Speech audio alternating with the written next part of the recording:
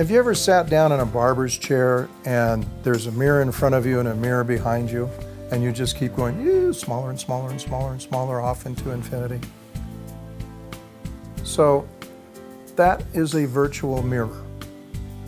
There's not really thousands and thousands of mirrors back there with you getting smaller and smaller and smaller. There's one mirror, two mirror, but where the light meets, it forms a virtual mirror and a virtual mirror and a virtual mirror, and you just keep getting smaller in the background. Well, the facets of a diamond, there are 57 facets in a traditional modern round brilliant cut diamond. In the older diamonds we had 58 because you had a culet. Most of our diamonds today no longer have a culet, they come to a point. So you have 57 facets, and if you tilt that diamond through 40 degrees, there may be 180 to 200,000 scintillation events that can be seen, because each of these facets that are in the diamond, when they meet in the middle, they create a virtual facets. And some of those virtual facets will be big, some of them will be tiny, some of them will be extra large, and some of them will be so small that they are not discernible to the human eye. Now, in let's say a 1 carat round brilliant diamond that is totally perfectly cut, you will have maybe 3 to 5 very large scintillation events. And that's when the diamond, as you look at it, the very act of looking at it, you obstruct some of the light from coming to the diamond. That creates some dark patterns of facets that are off, and the lights that are coming from the side and everywhere else, those are picking up, and those are creating patterns of facets that are on. And as you breathe, as your heart beats, that diamond moves infinitesimally, and facets that are on turn off, and facets that are off turn on. And that's what makes a diamond interesting. It sparkles. And otherwise we could just put little mirrors in there and go, a pimple? I thought I outgrew pimples. But even more interestingly, do you remember when you were a child and you looked at a prism and you saw the rainbow on the wall? The light comes in, the prism bends the light, and you get this beautiful rainbow.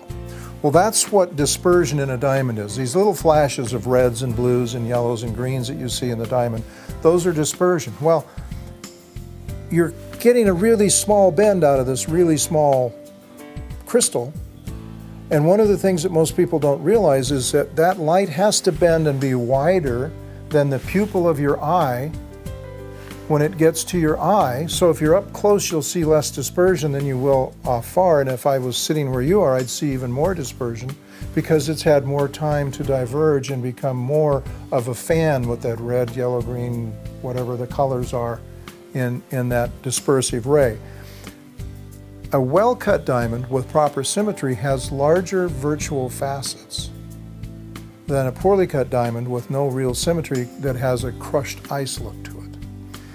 And the importance of that is that we have more visual scintillation events, and the larger the event is, the bigger the flashes of white and the more flashes of color, because by having that large virtual facet, if the light's bending when it comes out of your diamond, it's going to bend more, and you have a bigger chance of it being wider than the pupil of your eye, because if it's narrower than the pupil of your eye, all of the colors of light together are colorless.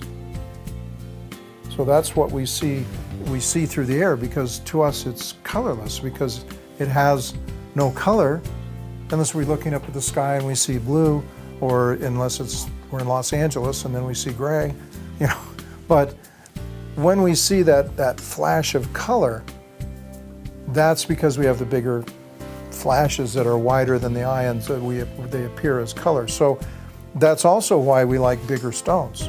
If you have a 1 carat stone, you will have more visible scintillation events than you will have in a 1/2 carat stone. And when you get a 2 carat or a 3 carat or a 5 carat, then you have even bigger scintillation events and bigger flashes of color, and it's bigger is better in a diamond, man. So that's kind of like the virtual mirrors, only they're at an angle, so the virtual mirrors look different because you're not seeing the same thing get smaller and smaller and smaller into infinity, but you are seeing this incredible panorama of big and small events that can be seen in your diamond as you rotate it and look at it from different angles. And even if you try to hold it still, just the fact of your heart is beating, you will see scintillation in the diamond. But it's that on-off of the contrast between on and off, and that little tiny movement and that light turning on and off, that's what makes a diamond special. And that's what scintillation is all about.